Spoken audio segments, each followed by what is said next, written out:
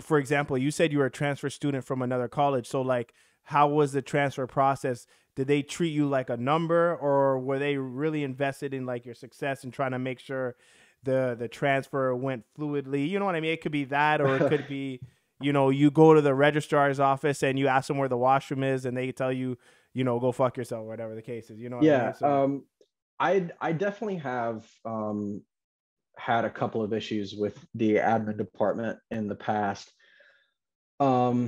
So as a transfer student, you're required to send in your transcript from your previous college. Now, if there's one tip or one thing that I found out that was actually really helpful being a transfer student, is that if you have so many credit hours in college before you come here, you do not have to submit your high school transcript at all.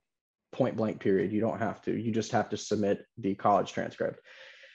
Now, as far as the transfer process, that was not terribly difficult. But then when it came down to scheduling classes, I did run into some issues. At my previous school, I took an art history class, and that is something that is required here. And I noticed within the first few days of the class that I was like, this is really starting to seem like the class that I took back at my last school. Like, it's adding up to like way too well. The time periods that we're studying about are in the exact same order. We're learning about the exact same artwork. And I was like, why am I in this class if I've already taken it? And I went to my success advisor, and basically so like I asked her, I was like, okay, so I need this to be checked because I took an art history course at my last school. I need to know like why I'm in this class. And then we went back through my transcript, and the art history class that I had taken at my last school was not even on my transcript. Jeez. So I had to go back through my old school. Like, I had to call up their registrar office and be like, look, they're saying that I did not take an art history class, but I know for a fact I did. Did the transcript get messed up or something? And they're like, we don't know, but we're going to send over a new copy of the transcript. So they did, and they got it.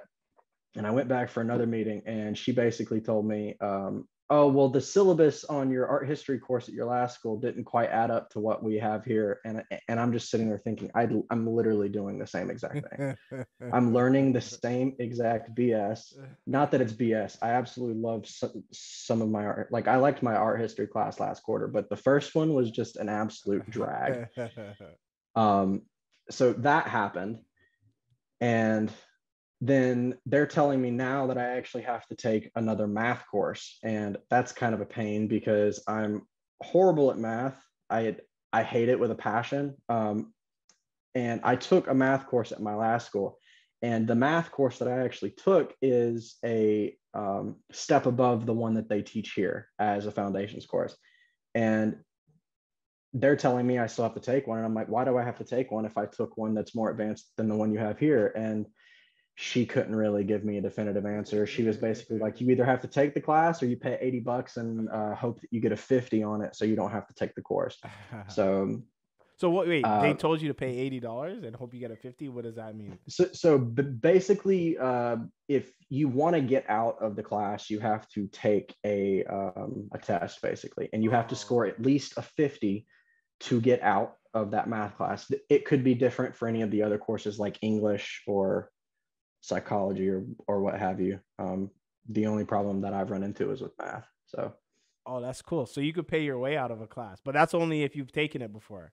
Yes, but you actually have to like get a significant score on the test for it to count. So it's not like pay $80, you don't have to take it. I wish it was that simple. How hard is it to get 50 on a test though?